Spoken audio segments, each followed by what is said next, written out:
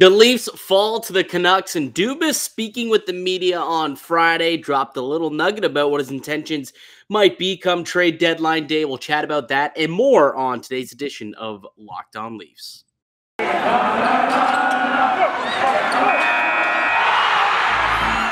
You're Locked On Maple Leafs, your daily podcast on the Toronto Maple Leafs. Part of the Locked On Podcast Network, your team every day.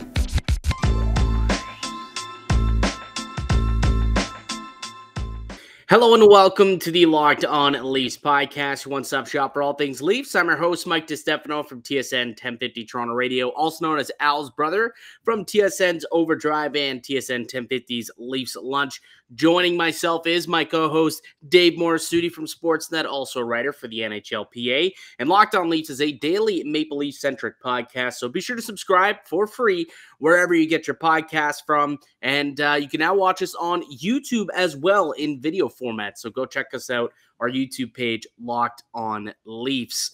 And today's episode is brought to you by BetOnline. BetOnline has you covered this season with more props, odds, and lines than ever before. BetOnline, it's where the game starts. And Dave, you know that I do like to place a wager or two when it comes to the Maple Leafs and hockey and sports and whatnot. I placed a wager in this game Saturday night, and I could not be more mad at myself. Couldn't be more mad at myself. I placed a wager on the Toronto Maple Leafs to win this game on the money line. It was a live bet. It was after they made it 3-2. And then I made the wager. They're like plus 120 to win the game. And I was like, you know what? I feel like the Leafs, they're playing a lot better than the scores indicates. In that second period, I thought that they were really taking control of that game and dominating. I'm like, you know what? I think that they're going to end up with the lead, and then they could hold on to it and win this game. And I got them at plus 120. So I made the bet. 10 seconds later, Auston Matthews scores a great goal. So I'm happy with myself. I'm feeling good. I was at the game, right, live. I turned to Frank Corrado, who I was sitting beside, and I'm like, hey, look at I just placed this bet 10 seconds ago, and look what happens. Feeling good. What did Frankie say to you at that time? Obviously, we all now know that by the end of the game, that bet did not pay out as positively as I thought it was going to, as they lost 6-4. And for the first time all season, they lost in regulation when leading after two periods. Did you know this statistic, David? I did actually, because I knew that they have lost games in like overtime. They were 26-0-2 when leading after two periods. 26-0-2. They were due. I go to the building. I get there, and they're like, nah, we got to lose this one. 26-1-2 now. I was so frustrated. You looked at that stat, and you were just like, bet. Well, you didn't know that they were going to be up going into the third period, but you probably were feeling mighty good about yourself. I felt good because then after I made the bet, the odds went from plus 120 to minus 188 within 2 minutes. I was like, let's go. I got positive value. I feel good about myself. And then obviously they just totally pissed it away in the third period. So why don't we get into the game, Dave? So Toronto losing 6-4 to the Canucks. Another game, another loss against a non-playoff team. Like, this is a concerning trend, and it has been. I don't know how do you feel about the game, though? Because this isn't what happened in Buffalo where they just had no pulse.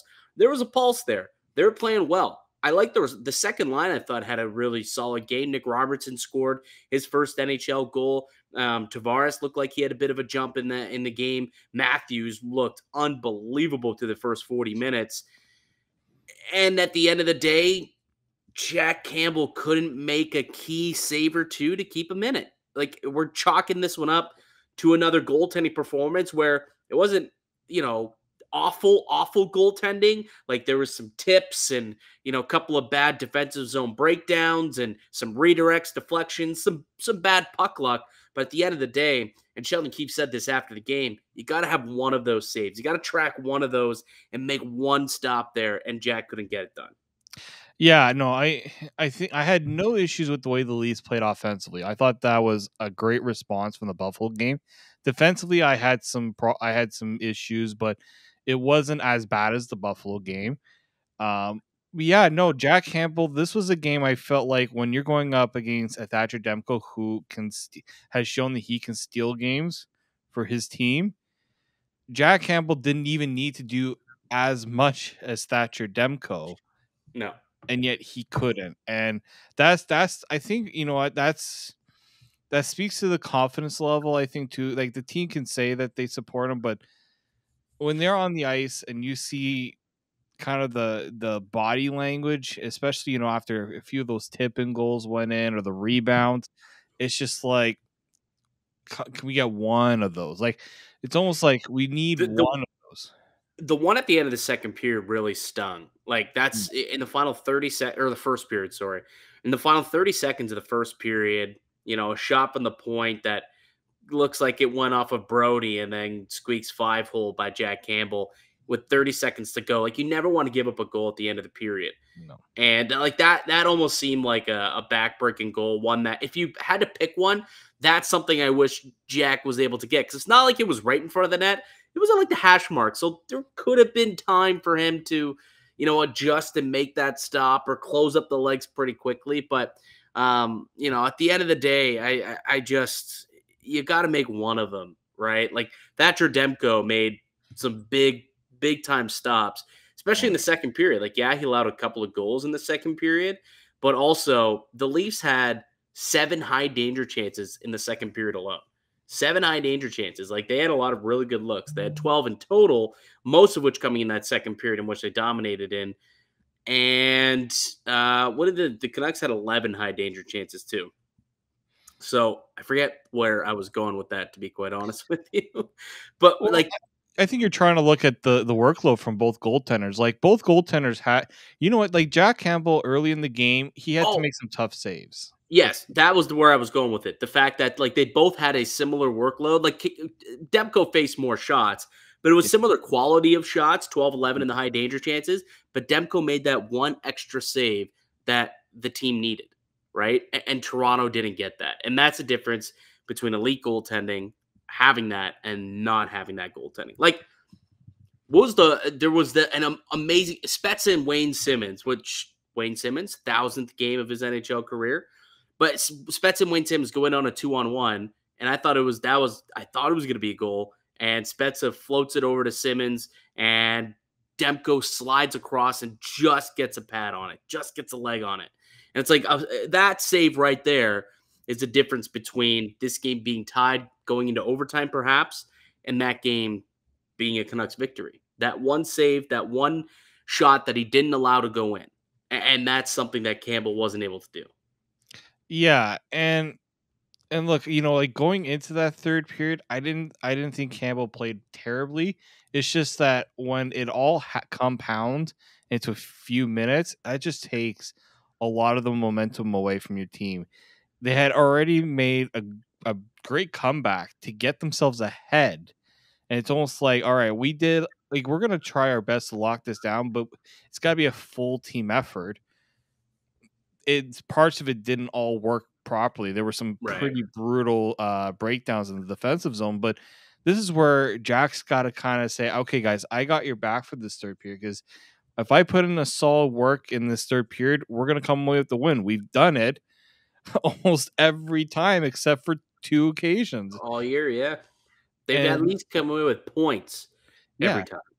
Exactly. And at this point, you kind of take a point if it means that you're showing that you're not going to fully lose everything late in the game. Because even look at the Detroit game, like, Leafs were in great shape in the third period. It all fell apart. So this is another mental hurdle he has to overcome. Yeah. And that's the tough part, is that these are mental hurdles I think he needs to overcome. Not that he doesn't have the ability to do it. It's now he's got to mentally get himself into that position. Yeah. Couple of milestones. I already noted that Wayne Simmonds, that was his 1,000th game of his career. So congratulations. Stick taps out to Simmer for his 1,000th game. Thought that he played decently well. Didn't get a whole bunch of ice time, but I thought that he played well in the amount of time that he was out there. Auston Matthews, first player in the NHL to reach 40 goals this season.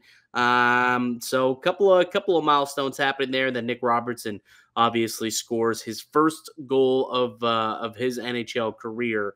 So that was really exciting to see that happen. And John Tavares snaps the streak. And did you the relief when he just looked up to the heavens and was like, thank you.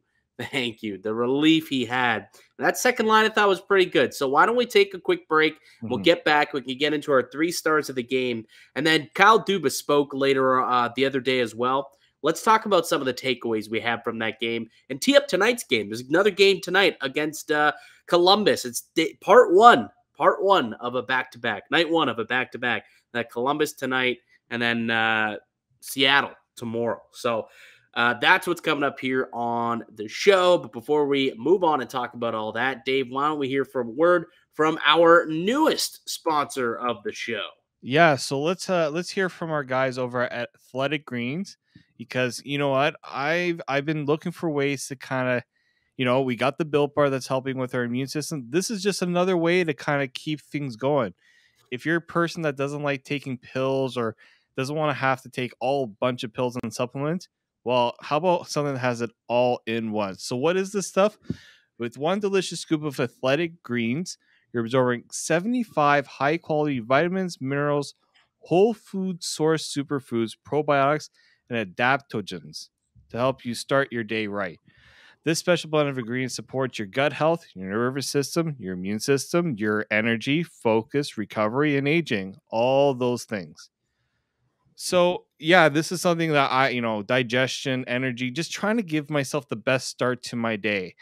How could you not want something that will spruce up your life a little bit more? So here's some healthy facts I want to throw your way. It's lifestyle friendly, whether you eat keto, paleo, vegan, dairy-free, or gluten-free. It contains less than 1 gram of sugar, no GMOs, no nasty chemicals or artificial anything, while still tasting good. Support better sleep quality and recovery, supports mental clarity and alertness. It's one thing with the best things. Athletic Greens uses the best of the best products based on the latest science with constant product iterations and third-party testing. So right now, it's time to claim your health and arm your immune system with convenient daily nutrition, especially heading into the flu and cold season. It's just 1 scoop in a cup of water every day. That's it. No need for a million different pills and supplements to look out for your health. To make it easy, Athletic Greens is going to give you a free 1-year supply of immune-supporting vitamin D and 5 free travel packs with your first purchase. All you have to do is visit athleticgreens.com/NHL Network. Again, that is athleticgreens.com/NHL Networks to take ownership over your health and pick up the ultimate daily nutritional insurance. All right, welcome back into the Locked On Leafs podcast. I'm Mike DiStefano. Alongside me, I have Dave Morassutti. We're the hosts of Locked On Leafs, a daily Maple Leaf-centric podcast where you can get the podcast wherever you find your podcasts, and we're also up on YouTube now as well. So the Maple Leafs with a 6-4 loss to the Vancouver Canucks the other night. Another L to a non-playoff team, a very concerning trend. And they've got a couple more non-playoff teams ahead of them. They've got Columbus tonight, they've got Seattle tomorrow, and they've got the Yotes later in the week as well. So this is a time for them to not be dropping games. They got to be picking up points. They're currently 5 away from Tampa, or 5 away from Florida, rather, for the division lead. Now, just 2 points out of the wild card spot, with Boston on their heels too. So this week is going to be key for them, considering they already lost the first 2 of the 6 straight against non-playoff teams. Well, now you got to win 4 straight here, right? You got to come away with at least 8 of a possible 12 points against non-playoff teams. But let's quickly, before we turn the page, just wrap this game up, and let's get to our 3 stars from the game against Vancouver, because unlike the Buffalo game where we had no stars for, I think, the first time all season, there were 3 stars to this game because the Maple Leafs actually played well. They deserved the better result. It just didn't come, right? couple of bad bounces, bad puck luck, and they walked away with 0 points. But we can at least come up with 3 stars for this game. So I'll start with my third star for this one. I'm giving it to Simmer, Wayne Simmonds, 1,000th game of his NHL career. Had 4 hits, led the team, couple of shots. Now that one really good look with Spets on the 2-on-1 that Demko just got a pat on. But I got to give it up to Simmer, man. Like, hell of a career for you, buddy. Give you a little round of applause. And thought I'd toss him in there for 3 stars of the game. Who's your third star? I'm going to go with Johnny T. You know, you got to go with the guy that I don't know how he got so much time to shoot that puck. I guess Travis Hamonic must have felt so bad for him because he had all day to snipe that on Demko.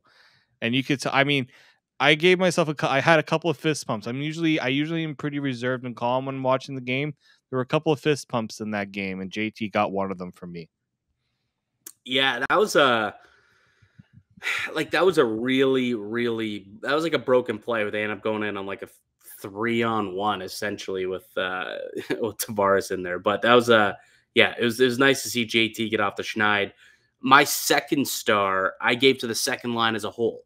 So Tavares is included in there, who obviously snapped his 14-game goalless drought, snapped the Leafs, was it 12 or 13 power plays in a row? They won like 7 straight games with a power play goal, all with 1 goal. Tavares, too, 6 shots on net, so he was firing it. Willie had a really good game, I thought. And then obviously Nick Robertson, who scored his first goal of his NHL career.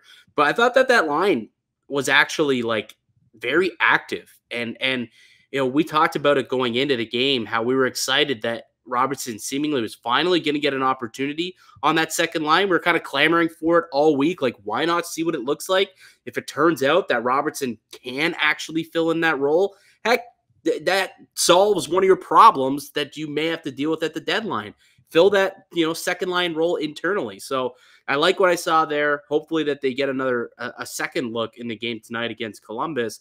But all in all, I thought that that line, they came to play. They really did come to play. Let me just double check and see what their expected goals was as a line, because I would bet that it was pretty high up there because they were all very, very dangerous throughout the entire game. William Nylander, where we're looking here. So Robertson, Tavares, and Nylander played 10 minutes on ice together at 58% Corsi. And when you look at scoring chances, 9-1. 9-1 scoring chances for. And then their expected goal totals of 82%. Wow. 82% expected goal share when those 3 were out on the ice last night, which was the best of the bunch with, Marner, Matthews, and Bunting coming in at 70%. So I had to give a shout out to that second line. Absolutely. They were just fantastic. And I hope that now we can get a little bit of a longer look at Nick Robertson on that top line. Yeah, no, I thought he showed what he can bring to that line. Something that was missing, the speed element. I'm just gonna be a pain in the rear end to play against, because I felt like he had a bit of that part of his game. And I mean, that play from Willie to set him up for that goal. Yeah, you kind of, as soon as you saw that pass going, you're like, this is just a prime chance that this kid has been waiting for. I'm glad that he made the most of it. That was another fist pump moment during that game. So, and he's a shooter, right? Like, Nick Robertson's a shooter. He can really rip the puck. Oh, yeah. And if he gets an opportunity like that in tight, like, he's going to put that puck where he wants it, right past the goaltender. And he did. And Sheldon Keefe was very, very, gave him his flowers in the post-game press conference. And Nick Robertson obviously also super relieved. Said it felt like an eternity since he had scored his last goal, considering that he'd been up for a couple of weeks now with the Maple Leafs and hadn't been able to get goals, I guess, since while being up here. So it was nice to see them break through. Your second star. Well, it was going to be Nick Robertson, actually, because I thought like this he's been kicked down a bit. People have been looking to move him in many deals, and that's just a really tough thing. Like this hard for a player to kind of, silence. Players usually say the right thing, say I don't really pay attention to that stuff. It's so hard. Like, let's not forget, this guy scored 55 goals in his final year in the OHL. I think it was 55 goals in 46 games. He's had very bad injury luck.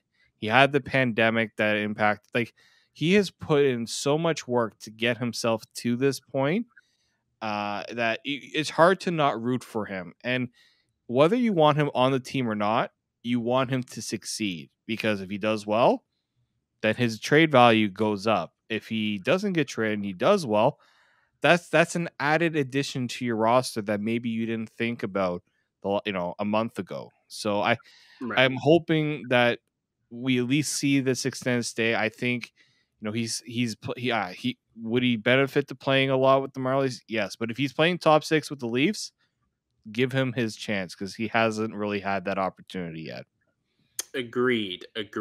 And the first star of the game, I assume we're both giving it to 34, Auston Matthews. Man, the play that he made, I think it was the fourth goal, right? The 4-3 goal, where he was not leaving the ice that entire shift where he got the shot from the point. He wasn't leaving the ice until he put a puck in the back of the net. Like, you could just tell. He was so relentless on that puck. He brings it in, then he's hounding it, and he keeps getting it, and it's just going all around the zone. He's like circling back, trying to get into position. And then ultimately, someone passes it over to him.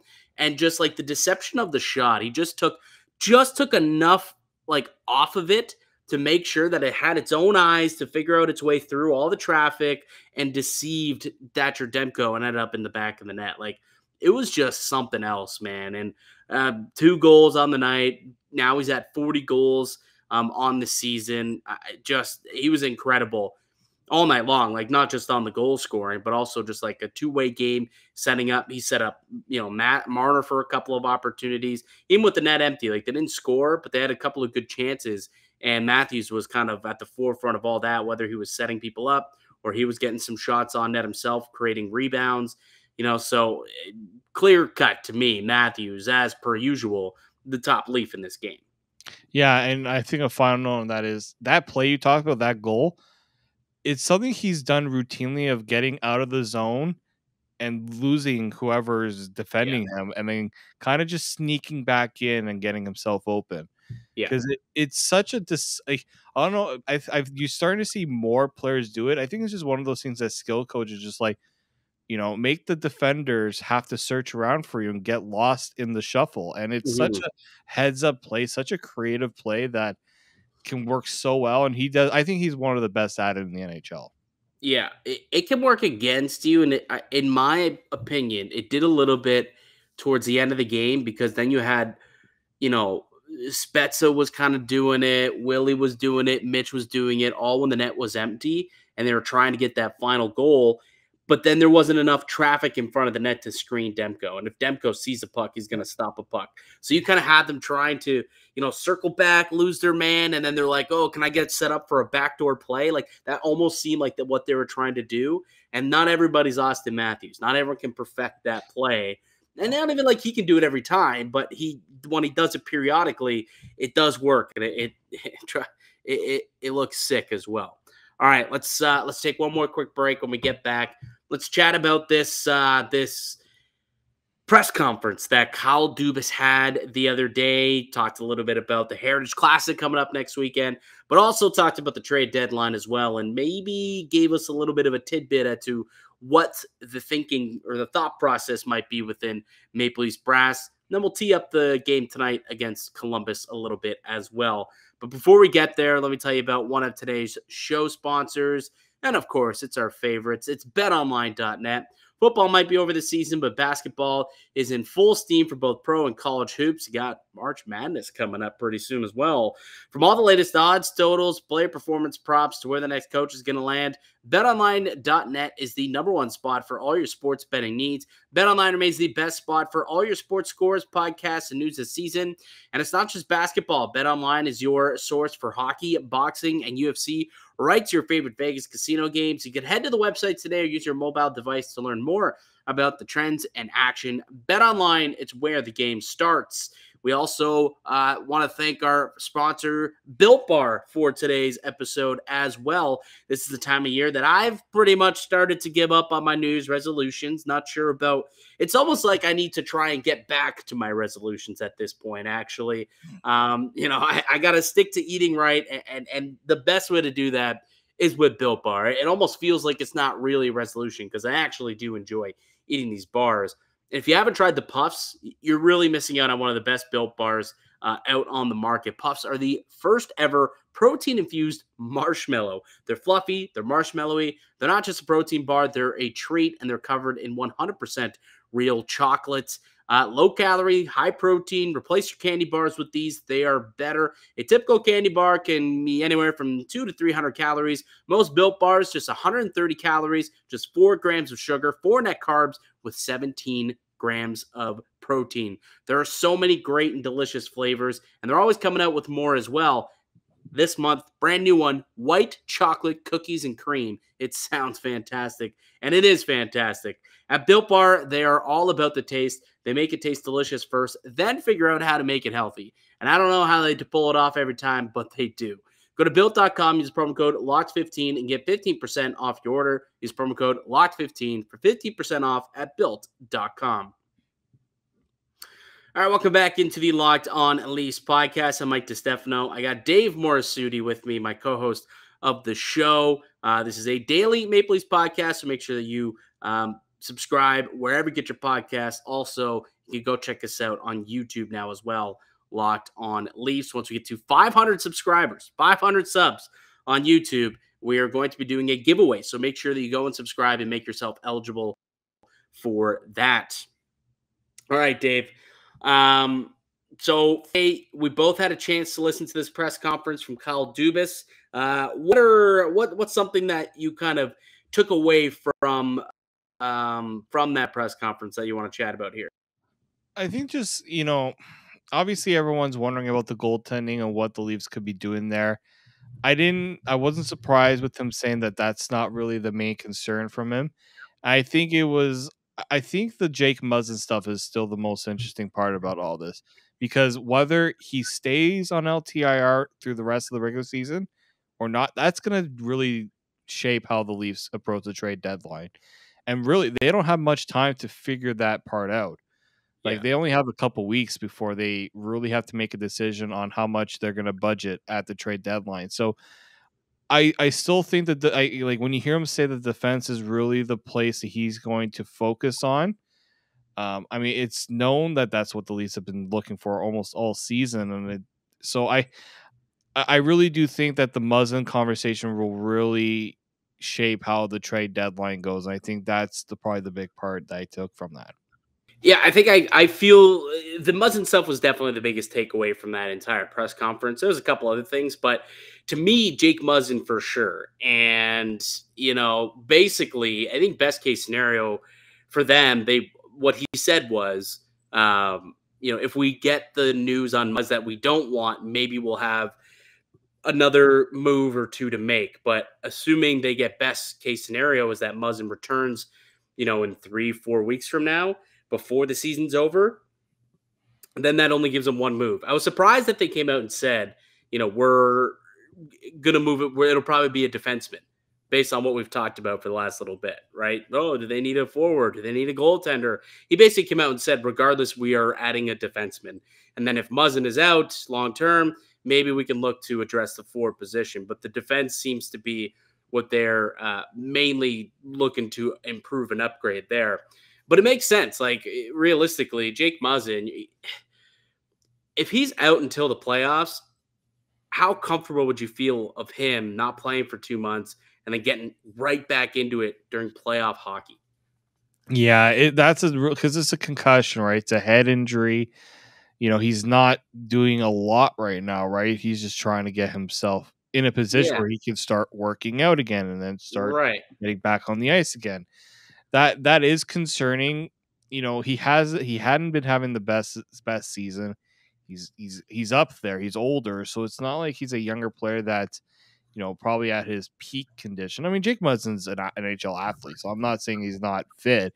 It's just it's tougher, I think, for an older player get himself back. I think if you ask any NHL player, it always gets tougher when you get older to get back from these injuries. Yeah, well, playoff form is just Yeah. like a different animal, right? Like the playoffs is just a different animal. So best case scenario, he returns with like 3 weeks or so left in the regular season. Yeah. They get him into the lineup, try and get him back up to speed so that he is like in as close to midseason form as he can be by the time the playoffs start, as opposed to trying to work through some of those, rusty kinks in games 1, 2, 3, 4 throughout the first round.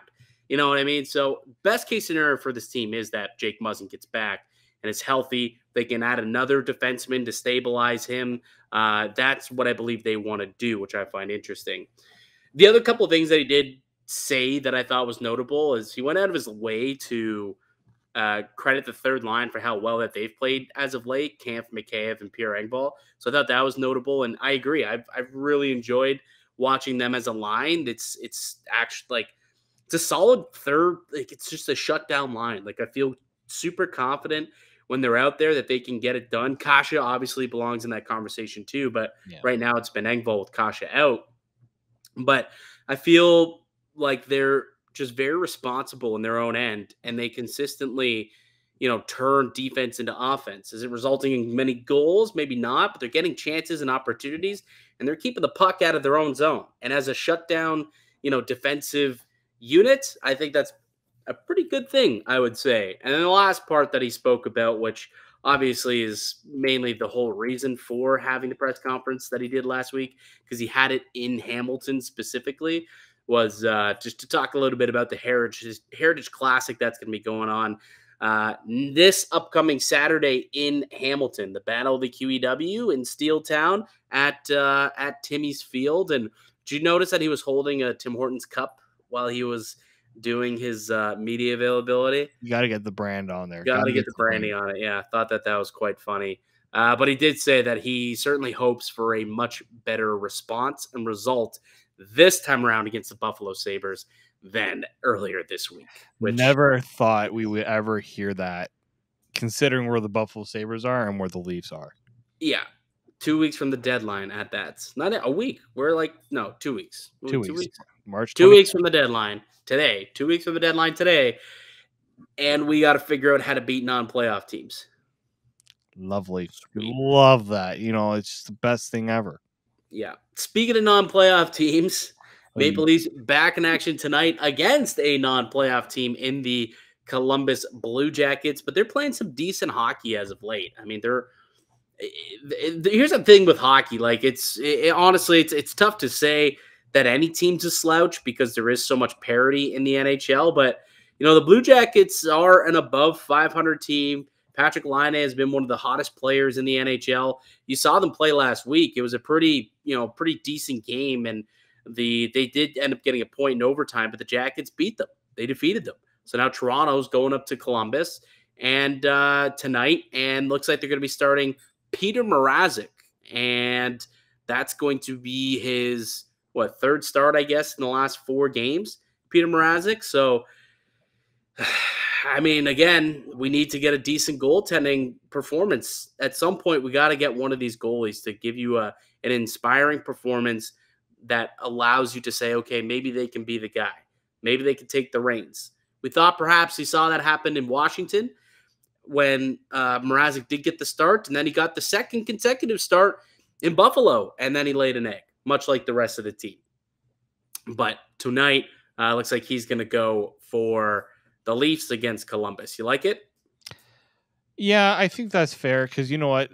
Columbus has seen Campbell. It's good to give them a different look in net there. It's on the road. So I you give the Leafs, you give Campbell another home start. Maybe that makes them feel a little easier. The other thing about Columbus, the last 4 games have all been 1-goal games. They do not lay down easy for any of their opponents. So I feel like that's something that's going to hopefully push the Leafs to be at their best because they can't take Columbus lightly considering they lost them. So yeah, I don't have a problem with going with Mrazek because he last played Wednesday. So, he's had some time off and you get him right back in there for this one here. And I think it also tells Jack This is still a competition. We want to get you going, but we're not going to, we're not going to force the issue either. We're going to try to get it at. We got to get Morassutti in there. He's got to get himself some time as well. And at the same time, you're feeding Campbell probably the easier team of the two between the Kraken and the Blue Jackets. So yeah, that's what I was gonna mention. It seems like they want to give him a little bit of a better look, but it's on night 2 of a back-to-back. So sometimes you get your team's tired in front of you, and that's what could lead to the defensive breakdown. So it is interesting that they are going that route, but at this point, I mean, you just kind of got to throw something at the wall and hope it sticks. Like he's legitimately seemed like he's flipping a coin every night to see who's going to get the start at this point. And he might be doing that the rest of the way if neither of these two goaltenders take the reins here down the stretch. But should be a fun game. Is there a key for you think for the Maple Leafs shutting down Columbus and making sure that they can get these 2 points? 2 very important points against a non-playoff team? Honestly, I think that for the Leafs, you see how you can do well offensively if you give that effort. Bring that offensive effort against Columbus, and I think defensively, be a little bit more forceful in front of the net. Don't let the other team get to the front of the net as easily. And I expect the Leafs to have a better result. Columbus is getting better, but they're not exactly like Vancouver. I think Vancouver is a better opponent. They have a little more going for them. So I think the Leafs just need to bring that effort against Columbus, and really those details when you have the lead, be a little more stingy in front of your net. I think you'll hopefully get a better result that time. Yeah, I'm just looking at the kind of the game sheet right now from the last game, or looking at natural stat trick exactly what went into last game, how that game played out. And whoops, nope, that's not going to work for me. For some reason, I decided to press get out of that page. I did not want to do that. So this was coming off the heels. They played them night 2 of a back-to-back. The night before is that they got blown out by the Montreal Canadiens, and that's where they were giving up all these rush chances. And then we saw them play the Blue Jackets, and they tightened things up. They only gave them 3 high danger chances the entire game. So they kind of tightened things up. So I think they need to make sure that they can do that again tonight. Tighten things up against the Blue Jackets. Don't allow them to get anything. Make sure that you're not getting shot in your face by Patrick Laine like you did the first time. Make sure that you don't let him get the puck in dangerous spots, or try not to let him get the puck at all, because he's got an incredible shot still. But at the end of the day, the Maple Leafs got to win this game, man. This is insane. If you can't start off a 6 straight games here against non-playoff opponents and start that off 0-3. Can't happen. It cannot happen. They need to pick up points in this game tomorrow night against the Kraken, and they got to get points as well against Arizona. There's no way that this team cannot go out there and keep playing down to their opponent and keep losing to these non-playoff teams. No, it would, you think Leafs Nation has been, a tire fire on Twitter at times. If they struggle in these next 3 games, the stress meter is going to reach a point where I think a lot of therapists in Toronto are going to be overly busy for the wrong reasons.